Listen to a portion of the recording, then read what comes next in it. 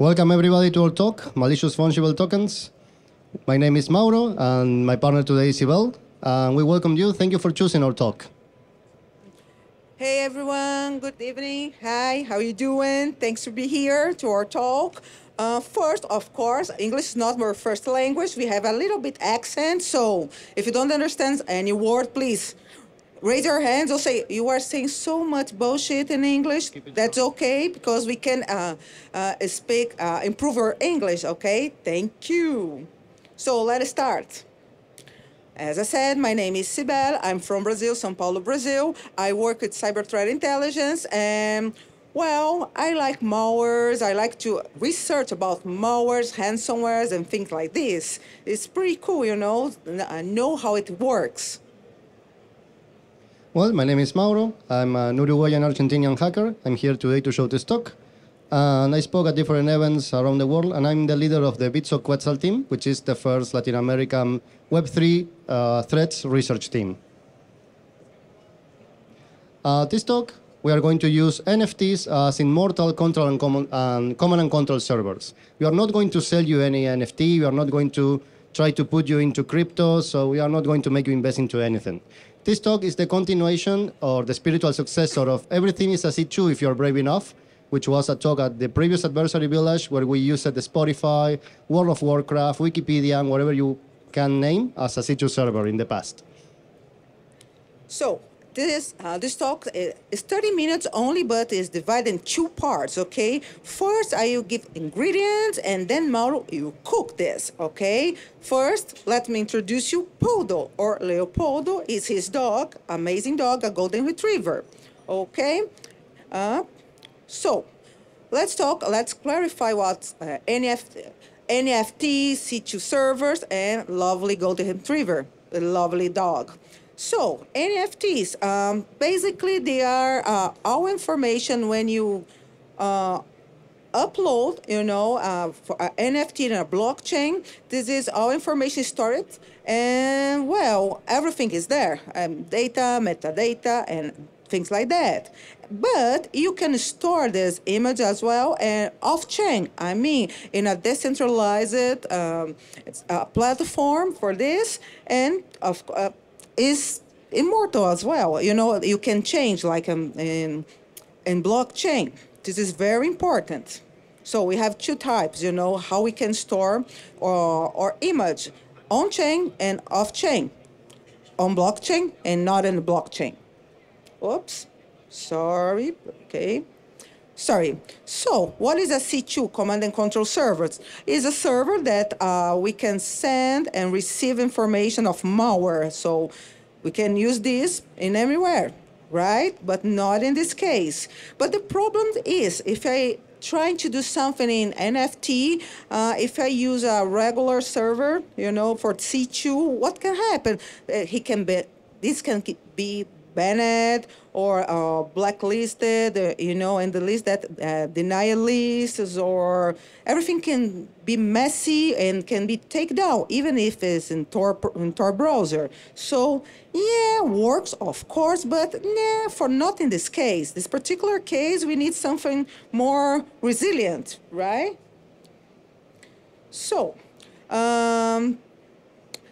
as I said, blockchain, I don't know, everybody's familiar with blockchain, I guess, right? So everything is there, backend assets there is permanent. You can change, it's there, and that's it. You just upload there and you keep there. Can ban it, can flag anything.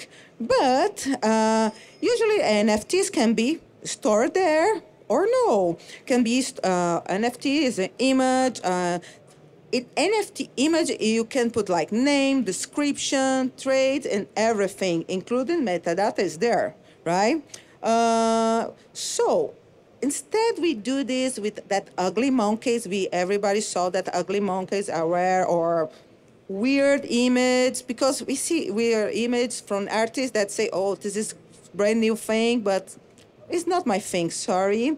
What about golden retriever? They are really, really cool, and it's a dog. Too bad it's not a cat, but let's start with a dog. Maybe the next time, right? Maybe. Now, let's explain what is this. Mostly NFTs, there's a platform, the most known one is OpenSea. That one with the ugly monkey that was hacked several times, but it's not about this talk.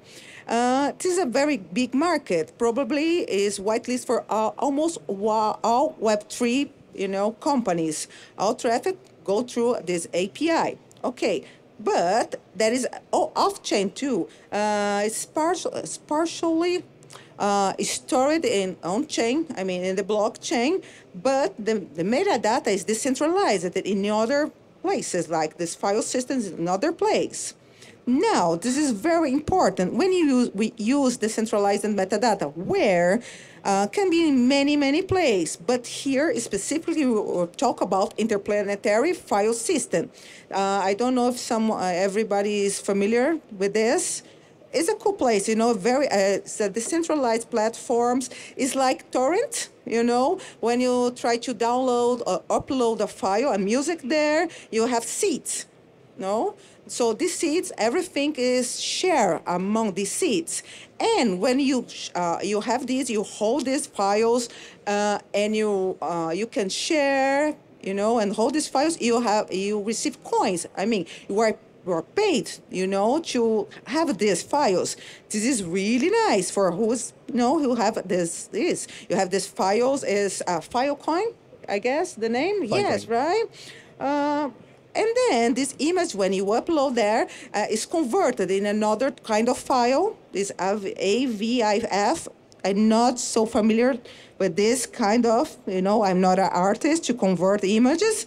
And then the original file that's stored in this decentralized place is highly distributed among the seeds. And this is the thing, everything is in the seeds, all these files. So starting from here is the thing, what we're talking about. Please explain what we do with these files that are decentralized. Well, the point with interplanetary file system is that it's used widely by Lockheed Martin, IBM, other high vendors. The point is that everything is distributed. Anyone can run an IPFS node. So if you want to take something down, you have to ask every single node owner to take it down. But, as my partner here said, OpenSea and some other platforms reward you for holding the file or sharing the file with Filecoin. So if you get a hold of a file, everybody deletes it, and you have it, there's a supply-demand problem here. You can make lots of money by being the last holder of that file. So that opens the path to certain kind of abuses of people not actually honoring takedown requests. Okay, so now comes my part. This sounds pretty good in theory, but we have to make it into code, especially into Ruby code. So if any one of you knows Ruby, know that it might be nice, but it's not as flexible as other languages. So what we need right now, we need a malicious C2 server, a malware that can interpret and send commands from NFTs, and obviously the malicious NFTs. I'm going to switch the mic. Okay, I'm back here. So, for this experiment, we have Leopoldo, we presented him in the previous slides. We have 4 NFTs, which every single one does anything different, and we're going to test different attack vectors encoded inside these NFTs. We have initial access marker, ransom retriever, treat actor, and golden locker, my personal favorite. It's not for sale. Okay, on the left you can see the malware coded in Ruby called MFT, malicious fungible tokens. And on the right side you can see the C2 server, coded once again in Ruby and Sinatra. Let's start by exploring the most basic things in OpenSea. Let's start by exploiting the common fields, the low-hanging fruit. Treat actor, what actually does is has a description field, publicly viewable by anyone, it's visible to anyone, which is encoded in base 64 and ROT 13. When decoded, it says IP address, which is always hard-coded on all examples to localhost, so you cannot do any damage to anyone else. It has a code parameter that it actually represents Unix command and actions, which are actually proprietary modules of the malware. And this is not detected by CyberChef, even with magic on Dev 10, so that was pretty awesome for me. Then we have Golden Locker. which has a description just encoded in base64, which is not also discovered by Cyberchef, and has other actions. We will see them in detail now. Here's the malware, and we will have a demo at the end of this talk. When you search for an account, for an ENS domain name or an Ethereum account, it will list all NFTs, showing the newer ones first, because if you are pricing situ servers, this one will have the latest information that you need, the most up-to-date information and comments. Then, if you can see the contract and the description and the collection. And then, here's the thing. If you see at the description, you will see the encoded payload. But if you see below, you will see the URL for the picture and the metadata. And they all go to IPFS.io. And here you will say, Mauro, what happens if I send a takedown request to IPFS.io? Absolutely nothing, because IPFS.io is just an IPFS browser. All this information is stored on different IPSF nodes across the world, and you have to make a takedown request to every single one. Then, if any one of you is familiar with Terraform, actually Terraform has Terraform Plan, which will show you what changes will happen before you push the button. So you can avoid something like, CrowdStrike incident and things like that. So actually, I tried to implement that. It's a function I'm super in love with. So the malware will tell you what's going to happen once you run that NFT. Will the code and tell you step by step what's going to happen before you push the button. And then you will see it running in action, as you can see here. They will say, okay, I'm using this server as a relay. I will run this custom code, who am I, which answers back with Mauro Eldritch, ID, which answers back with my ID, hostname, and so on. There are some fake functions that I have not coded in, obviously, for obvious reasons, that are wipe, encrypt, and open a reverse shell. That won't work at all. And this is what the attacker will see from the situ server. We'll see all the answers, for example, new exfiltration from localhost, and everything that happens. But let's see how this works in the back. Before exploiting this, which is a super low-hanging fruit, we will try to do something more complex. Remember that my partner told that once you send a picture to an NFT, it will be stored in ABIF format and decentralized. Well, the original file, the raw file, will be decentralized as well for no apparent reason. So that's where we can inject more shenanigans. In this case, I just wanted to test that steganography will work, so I put Mauro Eldritch was here. The method is the most simple method on steganography, less single bit or LSB, which has a hard-coded location that everyone knows. And then, if you see here, you have, once again, the picture URL and the metadata URL. Let's try to download the picture and check if the message made it to production on OpenSea. And for nobody's surprise, once downloaded and check it with setsteg, which is a third-party tool I do not own, you can see the message replicated. This means that we can decentralize messages, steganographic messages, across all the world using OpenSea. Why is this so important? Because the malware will only send traffic to OpenSea API. So when doing forensics on an affected device, you will see that the traffic and the attack comes from OpenSea, from nowhere else, just OpenSea. Run Wireshark, run TCP/DAM, you will see only connections to OpenSea API. And then I decided to create my, let's say, my master artcraft, initial access marker, which has all the attack vectors. It has steganographic signet messages. It has a trait, which is a common field on all NFTs, but it also has something called EXIF field. EXIF metadata is data that is usually put by machines, by your processors, by your cameras, by your phones. The point is, the trick here is that EXIF metadata, it's hard to just put any arbitrary value in, You can put numbers, you have certain fields that are more flexible than others. But there's a field, a specific field called profile copyright, that allows you to put basically anything you want without limit. And that's where I store the payload as well. And once you check it, once you go to any IPFS browser, you will see that the trait is already distributed globally. So you can rely on the trade and not even start messing with metadata or messing with EXIF metadata as well. But then I say, okay, let's try if we can check the other two vectors. Downloading the picture that you can see here, which is hosted on IPFS.io, you can see that by running Exif tool on the specific field, you will see once again the payload. Running setsteg will render once again the payload. So this adds different layers of resilience to store the same or different payloads on a simple NFT.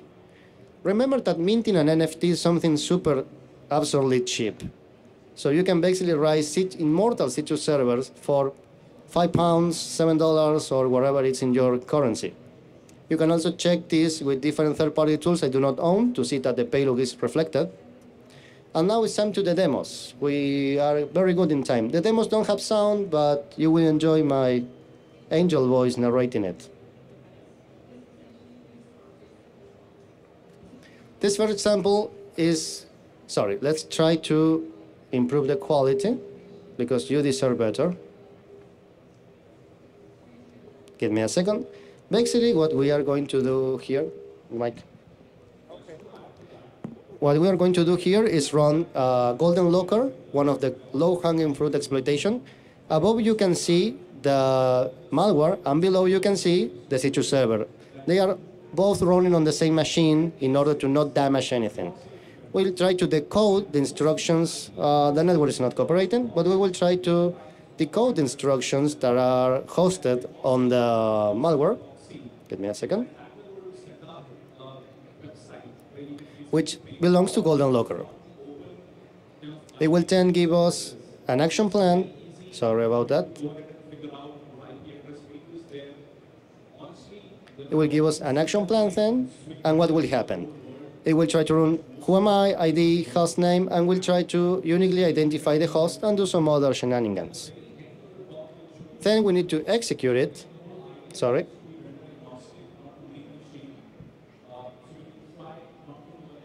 Hackers with tech problems.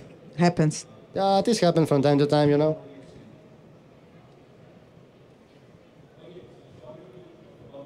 We will try to run it again.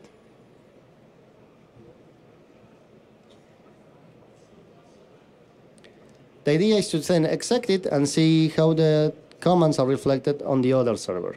Here it is trying to work. Give it some seconds.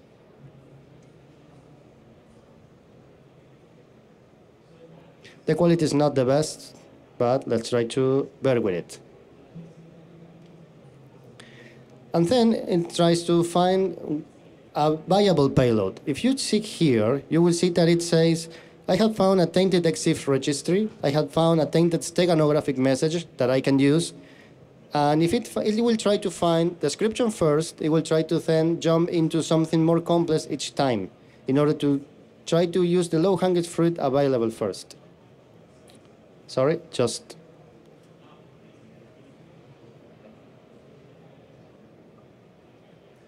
And then the final idea is that, as I said before, you will see all the traffic being reflected to OpenSea. That makes actually difficult for forensic teams to know where the attacks come from, but also it will help them in another way. If any of you is a defender or forensic analyst or similar, you will really appreciate the value of having basically immortal C2 server, because you will have an artifact that you can dissect and check basically forever and use as an example forever.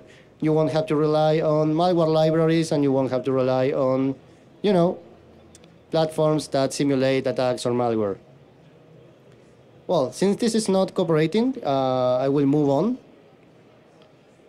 I'm sorry about that. Sometimes that happens. Sometimes it's not easy. But we'll move on. And as in all crypto experiments, there's something that you cannot just be safe from, and are scammers. As soon as we publish it, the pictures of my golden retriever, I have people trying to buy it for 15 ETH, 20 ETH, and so on. And let me tell you, it's not worth it. He showers once a month, so he smells like a seal. It's not worth it. And then, going back to the serious track, as I was discovering this and reporting these issues with IPFS.io, I started seeing some ads, promoted ads on Twitter. I refuse to call it X. If you look at the lower left corner of the post on the left, you will see that the source address is IPFS.io. Somebody is hosting a drainer campaign, a phishing campaign, on IPFS.io, rendering it basically immortal, unable to be taken down. So it has a, let's say, rent-free web server to host the campaign forever. Those are the dangers of decentralization when it's weaponized. And then, so I hope you enjoyed this talk. It's time to say goodbye. I know that you may have questions. This talk is not exactly about NFTs or blockchain in general, but rather how to abusing it. I hope you enjoyed it. Sorry for the demo not working. I apologize heartfelt. And well, thanks for coming. Thanks for your time. I really enjoy your company today. You can contact us here. Thank you, everyone. Any questions, comments, or something like this? The dog is not for sale. Did you release the tool? Yeah, the tool is released. You can actually create your own MetaMask address, jump to OpenSea, and start fiddling with it. Feel free to fork it, change it, your call. Someone else? Questions? Comments? No? So, a quick advertisement. We are holding a new village here. It's La Villa Hackers, more focused on people who speak Spanish and Portuguese. We have awesome talks, all in Spanish and Portuguese. If you want to visit us, it would be awesome. And thank you very much, guys. Thank you.